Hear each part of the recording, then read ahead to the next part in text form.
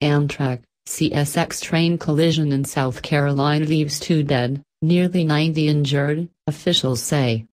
At least 2 people were killed and nearly 90 were injured when an Amtrak passenger train collided with a CSX freight train early Sunday just outside the capital of South Carolina, officials said. The South Carolina Emergency Management Division said Amtrak 91 was traveling from New York to Miami when it collided with the CSX train in Case around 2:35 a.m. "We have anywhere from scratches and bumps to more severe broken bones," Lexington County spokesman Harrison Cahill told reporters. Amtrak said in a statement the train's lead engine derailed, as did some passenger cars that was carrying 8 crew members and approximately 139 passengers on board. TV footage from the crash scene showed the aftermath of the collision, with the Amtrak engine on its side and its front crumpled. Cahill could not say if the 2 people killed were riding on the passenger train or the freight train.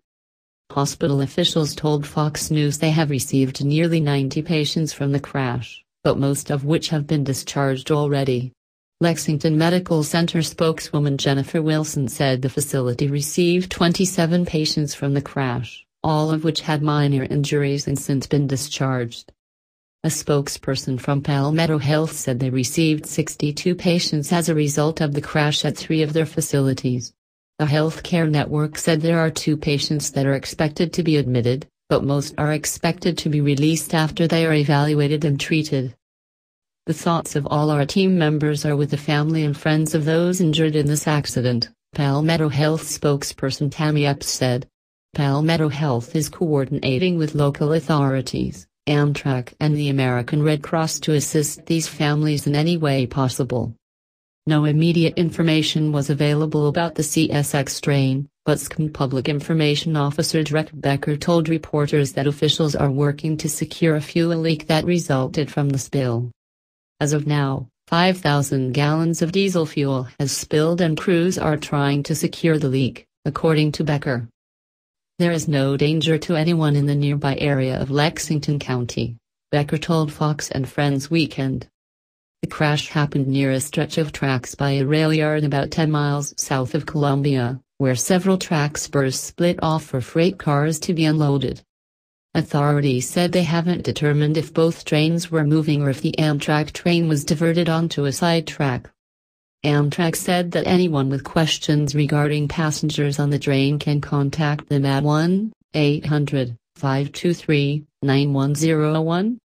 South Carolina's Red Cross chapter tweeted that emergency responders were at the scene. The people who weren't hurt were taken in patrol cars to a shelter, Lexington County Sheriff's spokesman Adam Myrick said. "We know they were shaken up quite a bit. We know this is like nothing else they have ever been through. So we wanted to get them out of the cold, get them out of the weather, get them to a warm place," Myrick said. The National Transportation Safety Board said it was launching a GO team to investigate the deadly crash.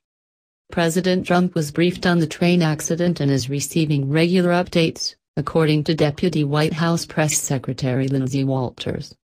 "Our thoughts and prayers are with everyone that has been affected by this incident," Walters added. This is the 3rd Amtrak crash since December. On December 18, an Amtrak train derailed in Washington state, killing 3 people and injuring dozens more.